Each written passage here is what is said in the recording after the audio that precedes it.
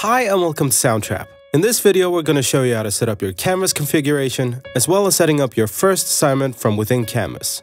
Once you've logged into your Soundtrap account, go to your EDU admin page, click on Import Users, and then choose Canvas. Through there, generate your Canvas configuration and now log into your Canvas account.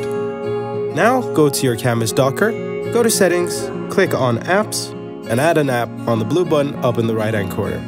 Choose the configuration type by URL, type in what you want to name the app, copy each code from Soundtrap, and paste to the corresponding text box in Canvas.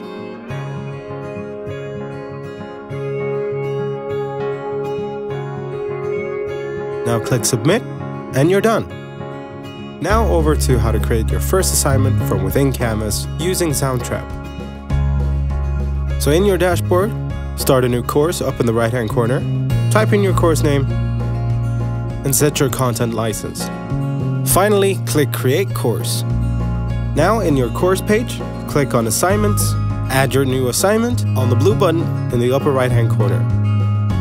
Now create your assignment by typing in the name, your description, setting your marking options, etc. And now on Submission Type, choose External Tool. There you will find the app you set up, in this case named Soundtrap Canvas. Clicking it will launch Soundtrap, and here you can set up from where you want your students to begin. So import loops, import your files, and once you're done, click Save, go to File, and then to Attach to Task Canvas Assignment. Hit Yes, and then OK. Now you can see the URL has been pasted into the text box. Now set your due dates, and click Save and Publish. And that's it.